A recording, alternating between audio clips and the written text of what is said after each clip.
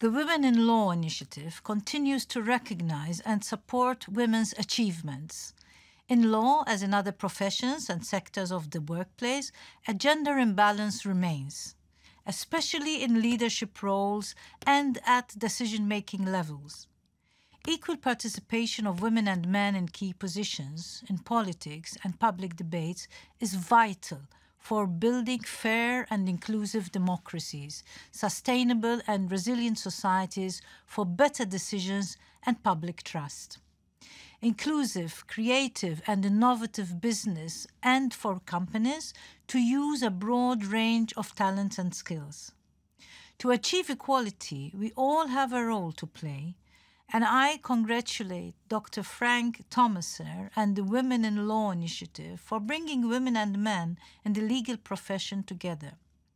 Networks and sector role models can be a driving force in professional development, boost opportunities for mentorship and exchange of good practices, and improve individuals' expectations of success in any sector.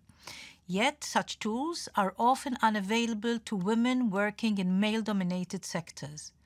That is why the Commission is supporting platforms to promote women's participation and to counter the gender stereotypes in these sectors. For instance, the European Gateway for Women's Entrepreneurship brings together women entrepreneurs, service providers, industry experts, and others to share knowledge and support women entrepreneurs.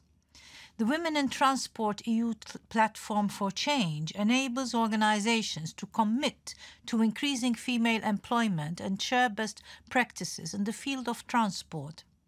In light of this platform's success, the Commission is planning to launch a similar platform to promote equality in the energy sector. We are also investing in initiatives to boost women's digital skills and empower female entrepreneurship and innovation. This year, the Commission announced an initiative to support women leading deep tech startups in Europe and called for mentors. And for the last 2 years, the EU's Rights, Equality and Citizenship Programme has supported the Brussels Binder Beyond project to promote women's participation and visibility in public fora.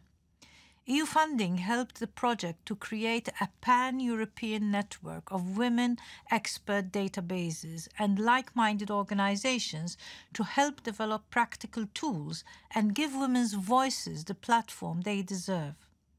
I congratulate all the Women Award nominees for the Justitia Awards. You are true pioneers and inspirational to others in your profession and beyond.